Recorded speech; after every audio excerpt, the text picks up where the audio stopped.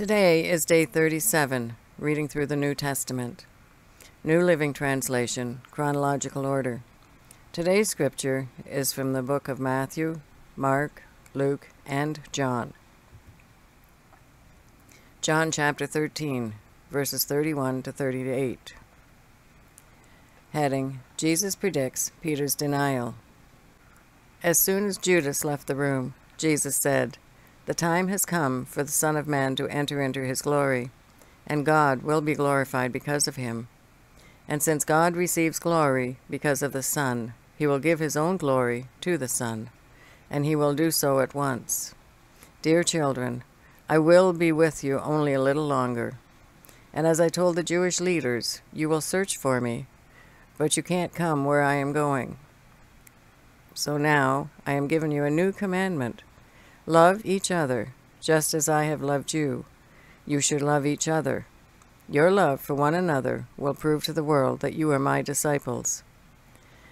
Simon Peter asked, "Lord, where are you going?" And Jesus replied, "You can't go with me now, but you will follow me later." "But why can't I come now, Lord?" he asked. "I'm ready to die for you."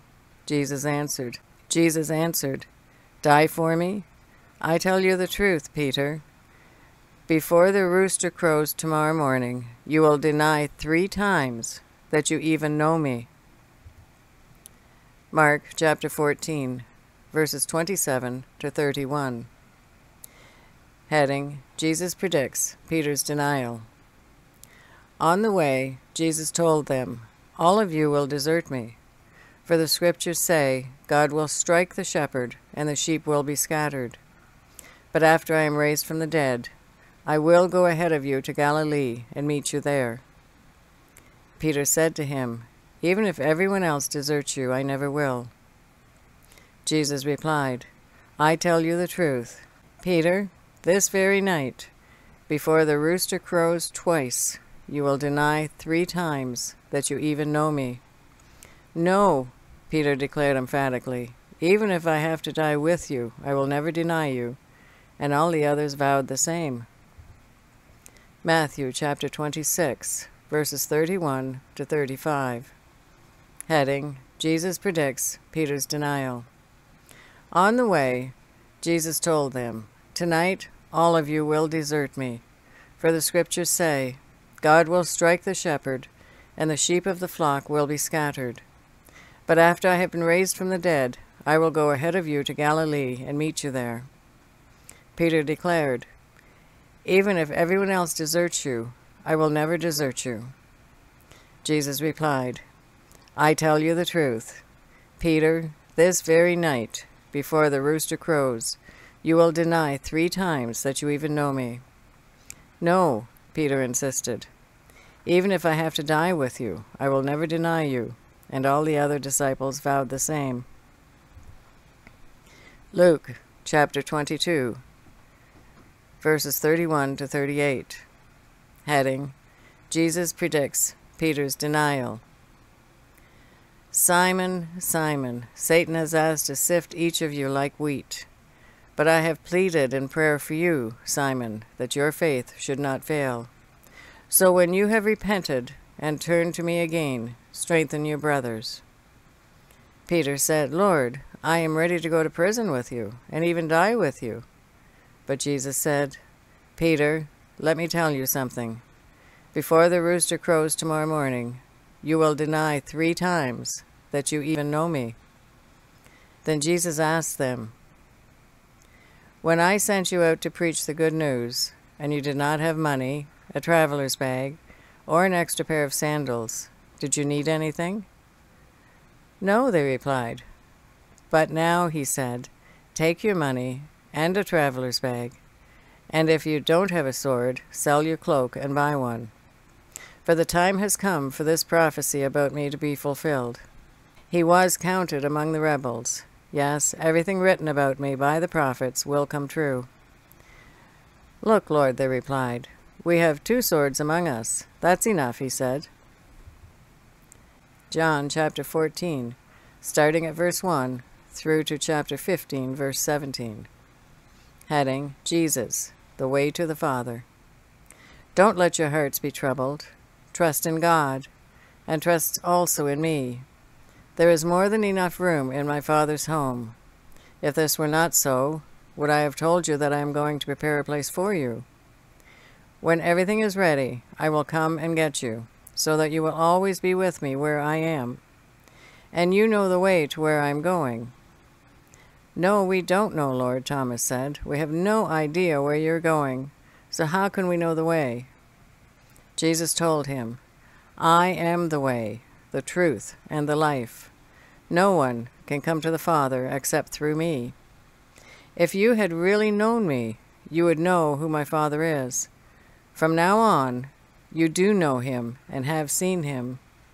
Philip said, "Lord, show us the Father, and we will be satisfied."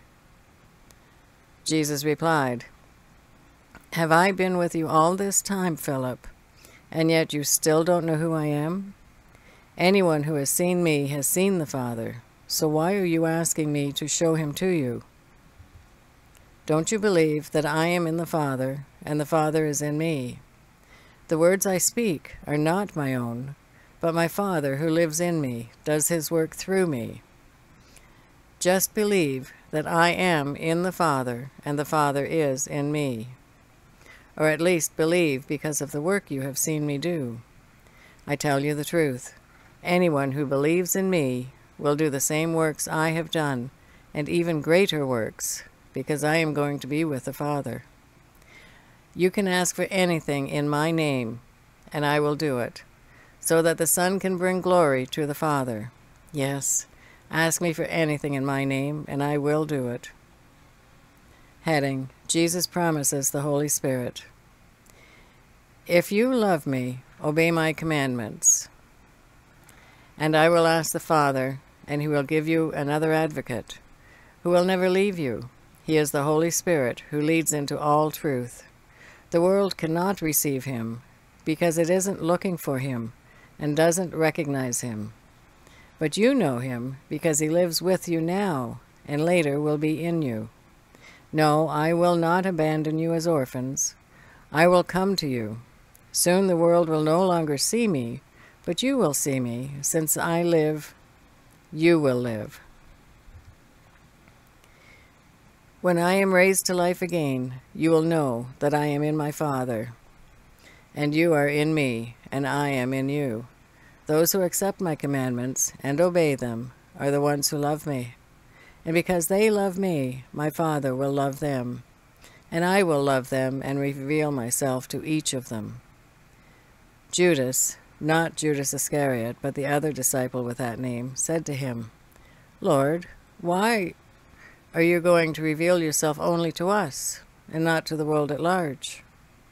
Jesus replied, "All who love me will do what I say. My Father will love them, and we will come and make our home with each of them. Anyone who doesn't love me will not obey me. And remember, my words are not my own. What I am telling you is from the Father who sent me. I am telling you these things now, while I am still with you.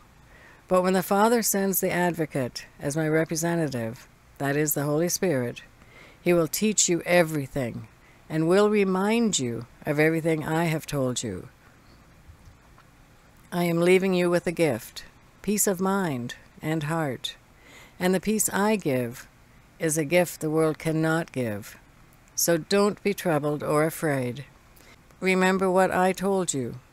I am going away, but I will come back to you again. If you really loved me, you would be happy that I am going to the Father, who is greater than I am. I have told you these things before they happen, so that when they do happen, you will believe. I don't have much more time to talk to you, because the ruler of this world approaches.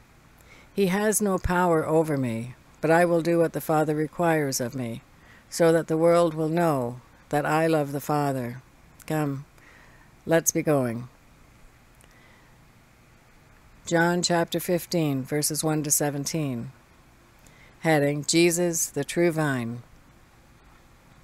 I am the true grapevine, and my Father is the gardener. He cuts off every branch of mine that doesn't produce fruit, and he prunes the branches that do bear fruit, so they will produce even more. You have already been pruned and purified by the message I have given you. Remain in me, and I will remain in you. For a branch cannot produce fruit if it is severed from the vine, and you cannot be fruitful unless you remain in me. Yes, I am the vine, you are the branches. Those who remain in me, and I in them, will produce much fruit. For apart from me, you can do nothing. Anyone who does not remain in me is thrown away like a useless branch and withers. Such branches are gathered into a pile to be burned. But if you remain in me, and my words remain in you, you may ask for anything you want, and it will be granted. When you produce much fruit, you are my true disciples. This brings great glory to my Father. I have loved you even as the Father has loved me. Remain in my love. When you obey my commandments, you remain in my love, just as I obey my Father's commandments and remain in his love. I have told you these things so that you will be filled with my joy. Yes, your joy will overflow. This is my commandment. Love each other in the same way I have loved you. There is no greater love than to lay down one's life for one's friends. You are my friends if you do what I command. I no longer call you slaves, because a master doesn't confide in his slaves. Now you are my friends, since I have told you everything the Father told me. You didn't choose me. I chose you. I appointed you to go and produce lasting fruit, so that the Father will give you whatever you ask for, using my name. This is my command. Love each other. That is the reading for day 37, reading through the New Testament.